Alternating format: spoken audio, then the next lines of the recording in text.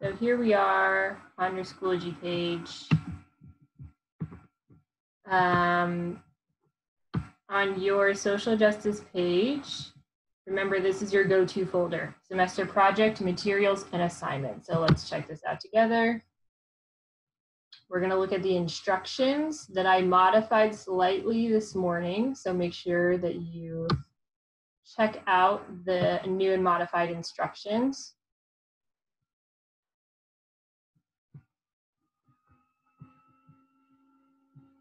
All right, here we go. Just going to go through some key points in this again, so they're all on the same page, though this should not be entirely new to you. So you've been researching a social justice issue of your choice. You're going to create a newsletter that includes all of these elements, all of these 10 elements. I recommend you use these templates, LucidPress or Microsoft Publisher. I don't have a strong preference. If you have another template that works well, you can go ahead and use it. Just make sure that you can have as many pages as you need. Some apps have a limit on their pages that you can use to create a newsletter. So if you are using LucidPress, if you have not already registered, make sure that you select that you're a student, because then you can get a really good package for free. I don't want you to have to pay for anything. And that should be possible. Okay, so in your newsletter, you need to include an introduction, which you've already done. So most of these things you've already done. You're probably going to go back and maybe refine it, edit it, clean it up a little bit, make sure it looks as good as it can, and put it into the newsletter. So the introduction you've already done, those 2 paragraphs each at the very beginning of class. Interviews, you've all, at least most of you, have done your adult interview and have the transcript ready to go. So you should also include the youth interview. So you should have 2 interviews in your newsletter, one from an adult, one from a student or someone who's under the age of 18. Catholic social justice. This section will be new, so this is a new thing for you to write. The past newsletters that I've seen, students spend about 2 paragraphs on this, so not too long, but it will take some time and thought. You're connecting your topic to one or more of the Catholic social teaching themes. What are those CST themes? Those are all those themes that we've watched short videos on. All those themes that were on posters in the back of our room when we did the poster competition. So you're going to write a short blurb about how your theme connects to one of those issues, such as life and dignity of the human person, the dignity of work, preferential option for the poor, etc. Collect 5 quotes about your issue. They could be from people, they could be from church documents. At least one has to be from the Bible. The quotes have to be cited.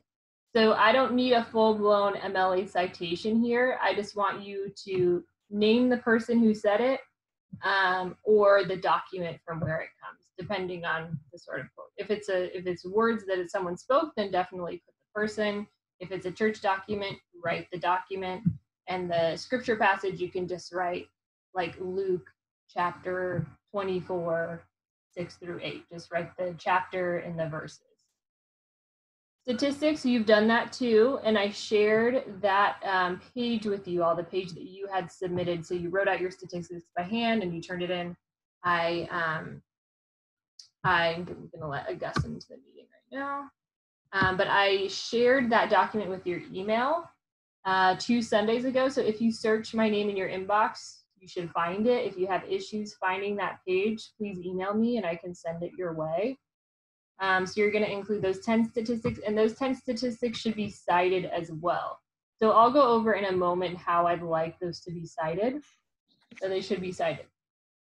And remember, they're not all from the same website. Most of you did a good job of doing that. Action steps, you're supposed to list 5 action steps. One of the action steps is one that you've done, like your main action step that you're going to create a movie or a short video on.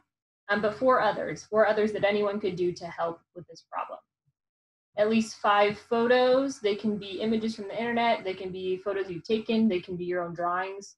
But 5 photos or images or graphics throughout. Titles throughout. for each section, a little blurb on your action taken, and then this is the addition. I'm liking what I'm reading so far of the editorials. I think it would be great to include them as well. So that will make one last element. Most of you submitted that editorial, so 1 to 3 paragraphs about how coronavirus has impacted your social justice issue. So just a few comments on that quickly. I'll grade those this weekend, but what I'm noticing so far is that not everyone has put the hyperlinks within the text, the body of text, as I wanted you to, like this.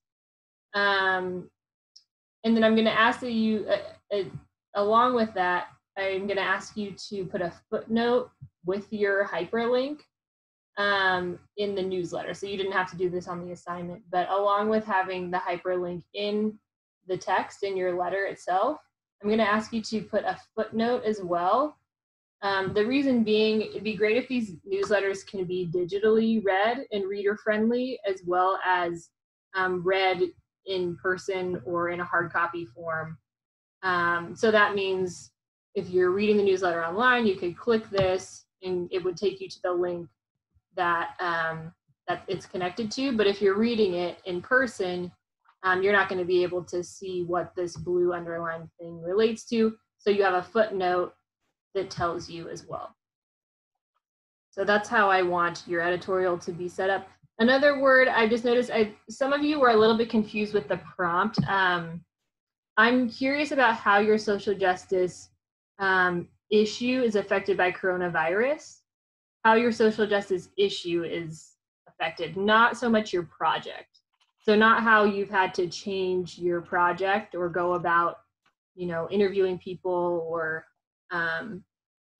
taking an action step. I know that that coronavirus has affected your process in making this project, but the editorial is broader. It's how has coronavirus affected your topic? So how has coronavirus affected the homeless population in the Bay Area, or how has coronavirus affected the immigrant population? That sort of a thing. Okay. So this section will be titled Letter from the Editor, Coronavirus, and Your Topic. Okay, so those are the details of the newsletter. We'll go through a couple example newsletters just so that I can point out what I'm looking for. This section has instructions for your video, which you can go ahead and take a look at. We're not going to go over the details for that yet. Okay, any questions on those instructions right now? I just want to point out that there's the rubric for the newsletter as well, and that gives you all kinds of details on how you're going to be evaluated. So if you go to this, you can also see that the due date is listed here. I will need to make this an assignment on Schoology, and that will also have the due date nice and handy for you on the margin of your page.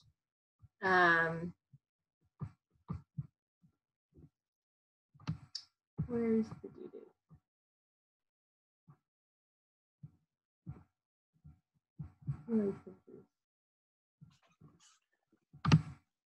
There it is.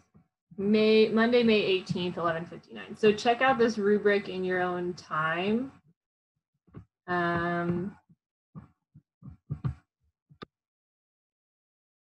Rubric for the video is here. The Catholic social teaching, because this section is new, remember that you can find a good resource for these teachings, what they all are, what they mean here, and or here, and then the videos we watched are here if you wanted to go back to any of those. All right, so let's look at some examples.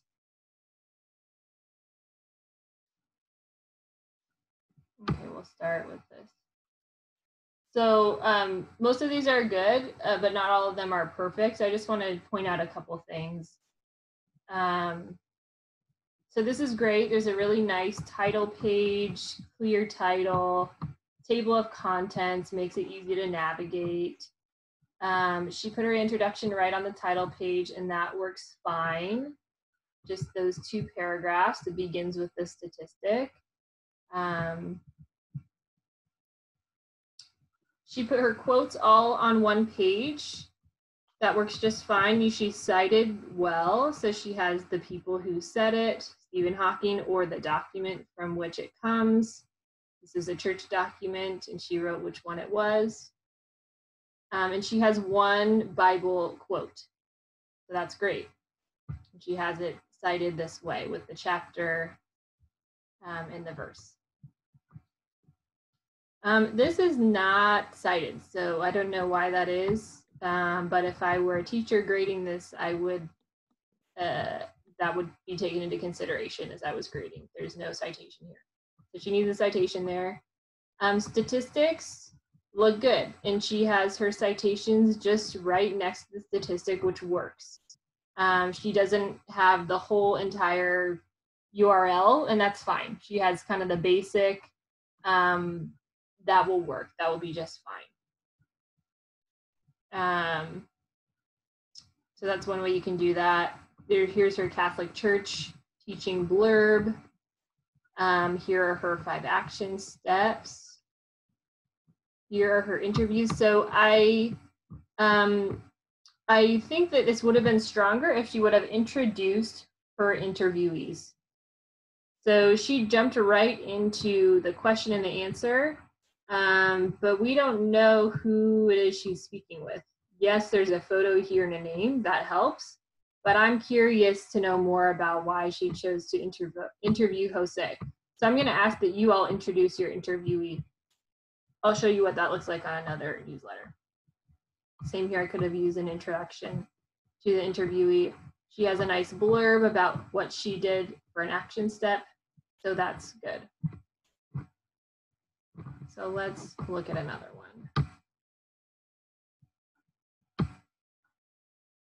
Okay, gang violence in Oakland. This is a very strong newsletter. So Savon, I'm sure many of you know him, but really, really well done. Clear table of contents.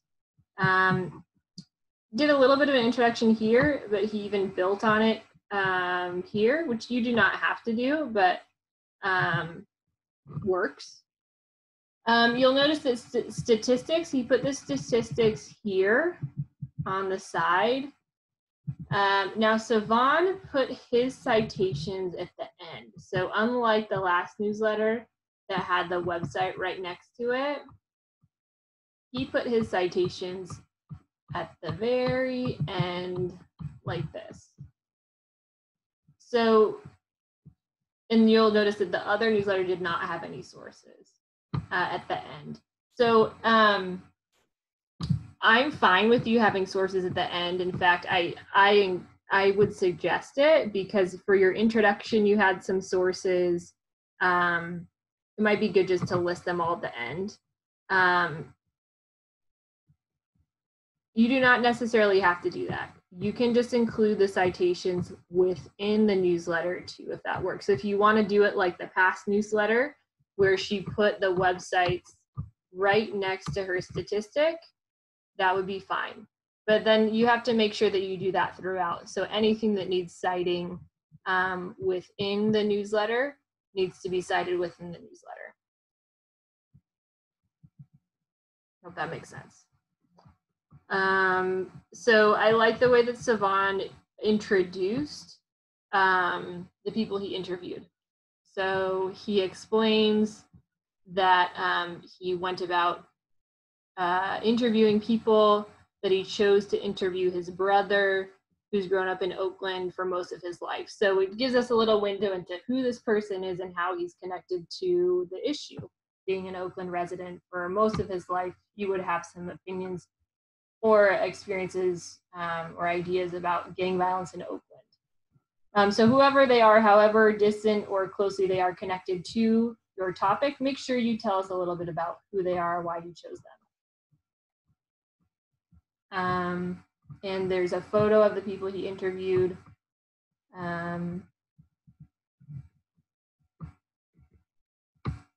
Catholic social teaching here. You'll notice, I think that Savon, it looks like he put his quotes throughout the newsletter. So unlike the last one that had it on one page, the student put his quotes throughout, and that's fine. So those 10 elements that were in the instructions, I'm not picky about what order they go in or how you put them together, as long as it's clear and makes sense. So that's an option. You can just mix your quotes throughout. And then he has his action steps, and then what he did to take action himself. All right, so those are two good examples. I just want to show you how to do hyperlinks. I noticed that a lot of people in their editorials, they put their hyperlinks at the bottom, or which means that they just pasted their URLs at the bottom. But what a hyperlink is, I'm just using this document, this random document, it's just my agenda for today, just to show you how to do it. I think a lot of people did not know how to create hyperlinks within their text, and that was a problem. So I want to make sure you know how to do that. So the first thing you want to do is copy the URL of the website that you want your link to connect to. Okay, so it's not going to be Google. I'm just doing Google as an example. So for you, it will be some article related to your social justice topic. So you would highlight the word or phrase that's going to be the most logical connection to the website. Highlight it and then select insert link. Then you paste it like that. And then when you click it, it will open up a new tab and take you to the website. So that's what I want you to do for your editorial. You can also do that for your statistics if you'd like. But for your editorial and for your statistics also if you'd like, I would like you to do a footnote. So that means the way you do that, so for your editorial, I want you to do a hyperlink and a footnote. The way you do a footnote is you insert footnote and then you paste the website down below. So then when you're reading, you can see it, but if you're reading it online, you can just click and go to the page. So I want this this style of citing in your newsletter. Does that make sense? Or sorry, I want this style of citing in your editorial. So the editorial section. The other sections, you don't need to be so specific. Okay, so that's a lot of information, a lot of details for you. So we're just going to go over the newsletter portion today. I've gotten a polls from the other blocks, so I'll ask you as well. The last thing I'll ask, because of the change of schedule, I was hoping that the week of the 25th, our last meeting together, we could share our videos, but that's not going to happen because that's going to be independent learning. So my question for you all is it important for you to watch each other's videos? In which case, we can make the deadline for you all May 20th for the videos instead of May 22nd, and we could have that Thursday and Friday to watch your videos. So would you prefer to watch everyone's videos and move the deadline up 2 days, so have the video due the night of the 20th, or would you rather keep the video due on May 22nd, and then we'll just have a chance to watch a few, maybe some volunteers who want to share theirs? So you can go ahead and tell me your preference in the chat if you want to do it privately or publicly, whatever you prefer. I'm just taking your feedback into consideration.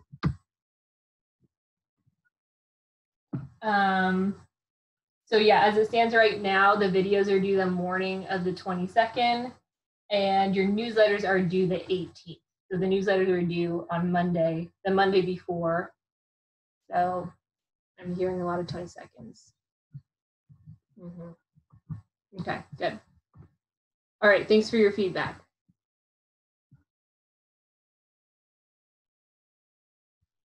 Yep, I'm hearing that. Okay. Yeah, this is the consensus across the block so far. Everyone wants to keep it to 20 seconds. So it's looking like that will be the case. Okay, good. Thanks for your feedback. The rest of the time is yours to get started if you have not, or to keep going if you started. And I'm here to answer any questions. So I will leave you to it.